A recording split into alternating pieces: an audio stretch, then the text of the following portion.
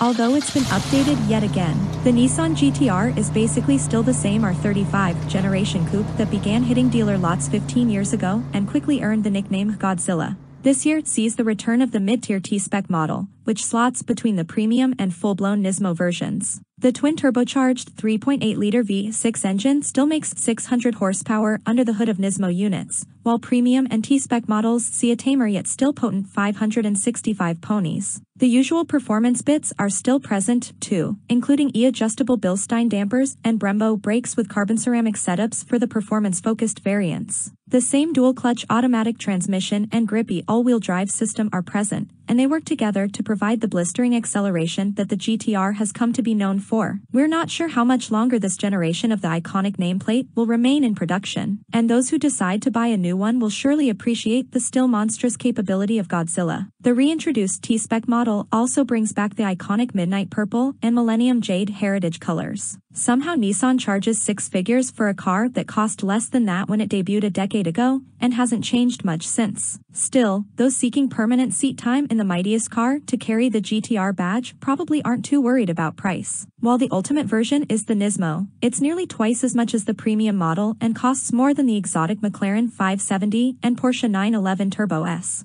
In light of this, we'd suggest the less expensive GT-R T-Spec, which pushes the performance envelope but keeps the price point well below exotic rivals. The 2023 GT-R's standard twin-turbo 3.8-liter V6 makes a mighty 565 horsepower and 467 pound-feet of torque. It hooks up to a 6-speed automatic transmission and all-wheel drive that conspire to put all that power to the pavement. At our test track, the GT-R launched itself from 0 to 60 miles per hour in a mere 2.9 seconds. The GT-R's quick steering, rigid structure, and adjustable suspension can make even amateurs feel positively heroic from behind the wheel. Want more? Check out the Track Edition and Nismo models with a tuned-up engine that makes 600 horsepower and 481 pound-feet of torque. Insider tip: sources tell us that the Nismo actually makes considerably more than 600 horsepower, but Nissan didn't want to rate it higher, possibly for reasons having to do with its homologation for the Japanese market. As in past years, the ride is firm but not punishing and, thanks to active sound cancellation, the thrum of the GT-R's engine doesn't punish your eardrums when cruising on the highway. Every 2023 GT-R is fitted with an 8-inch touchscreen that can also be controlled with a rotary knob on the center console, while Apple CarPlay capability,